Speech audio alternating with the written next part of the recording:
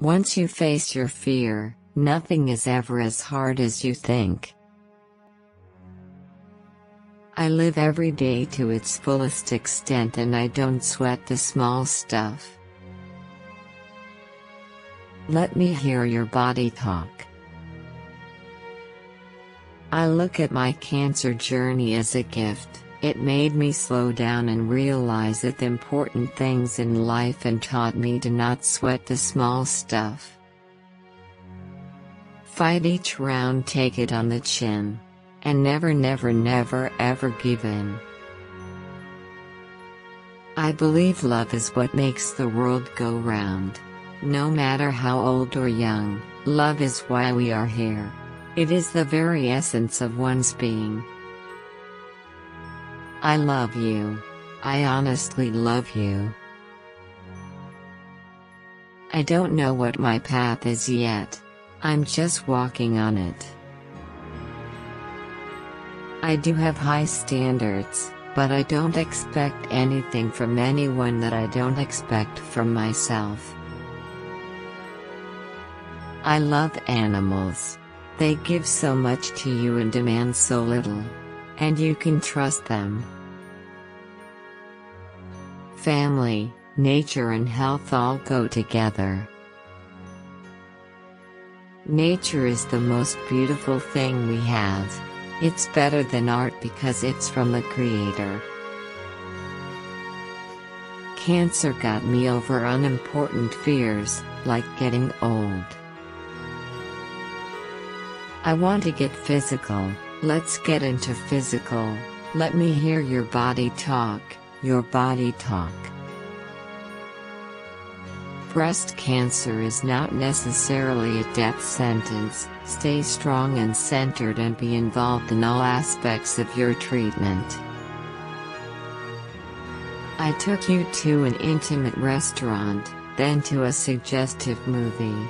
There's nothing left to talk about, unless it's horizontally. To be loved is the most basic of human needs. Like a flower, it waters the human soul. But to love is a true blessing. My cancer scare changed my life. I'm grateful for every new, healthy day I have. It has helped me prioritize my life. I love life and nothing intimidates me anymore. I live my life in gratitude. My memories are inside me, they're not things or a place, I can take them anywhere. There's a rumor going around that I'm Miss Goody Two-Shoes from Australia. Well, that's a laugh. I'm really Miss Goody Two-Shoes from England. As for highlights, of course Greece changed my life and I will always be grateful for that experience. I have had some wonderful things happen to me during my career and lifetime. Of course, personally, the birth of my daughter is the highlight of my life. There's a balance in my life, there's reality and there's the part that looks really glamorous, but we're all just people in the end.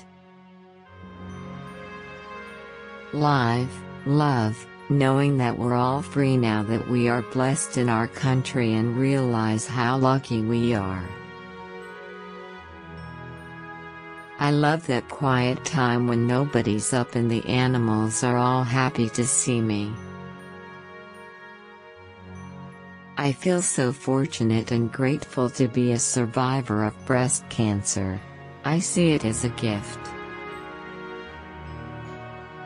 The only weights I lift are my dogs. My wish is that all women aged 20 and above perform monthly breast self-examinations. I'm happy, and I think being happy keeps you looking young.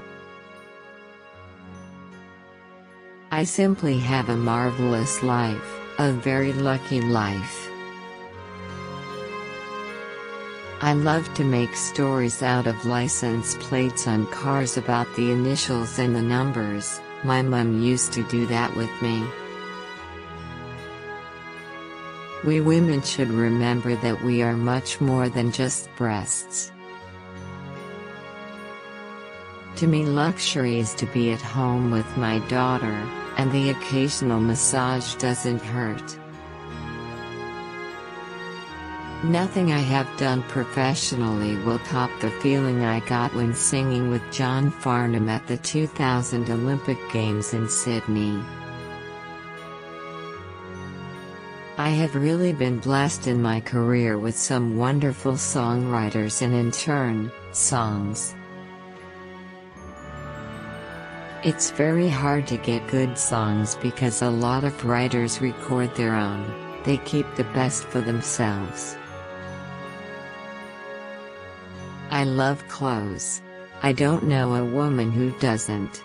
But generally women are intrigued with fashion. Designers are almost making fun of us at times.